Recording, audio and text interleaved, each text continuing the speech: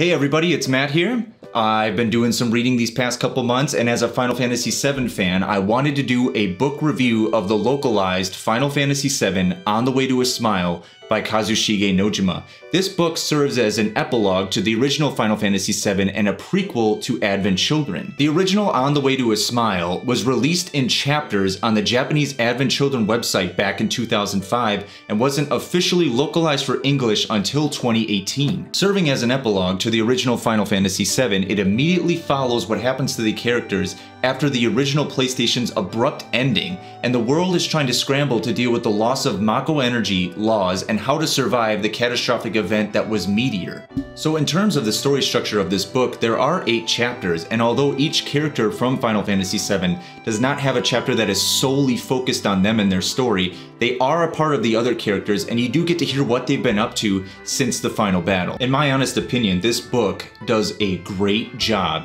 at portraying the characters in the way that we remember them from the PlayStation original. For example, Barrett and his dialogue in this book is just the way I remember him in the PlayStation release. He speaks with a very philosophical, unfiltered rawness that I remember him for, and he was honestly my favorite character to read in this whole book of characters. One of the really neat things and what was interesting about the story in this book is you may read a chapter and you may think, oh, that was just filler, like, I don't even know why I wasted my time reading that. But as you read more throughout the book and what the characters say and do, everything comes full circle and you go, oh my gosh, yes it is, that connects to that, and that makes so much sense, and now I get it. And on the note of things making sense, this book, oh my god, when it comes to watching Advent Children, when I first watched it way back in 2005, I had a very mixed response to the movie because it was very hard to follow everything that was going on, and I kept feeling like I was falling into these plot holes because nothing was really explained. But after reading this book, a lot of that stuff comes full circle, like I was saying before, and it makes so much more sense, and the movie is more like a climax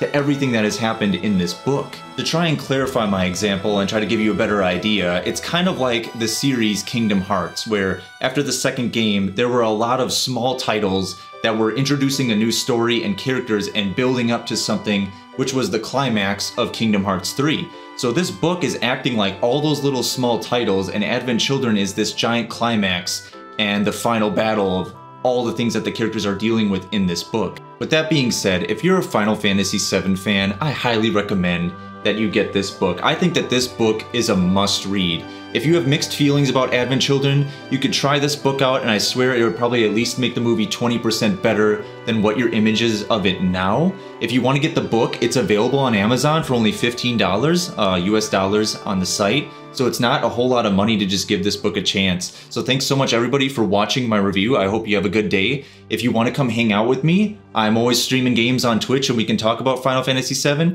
My Twitch tag is twitch.tv/climbhazard_Matt, exactly like my YouTube. Take care everyone, and see you next time.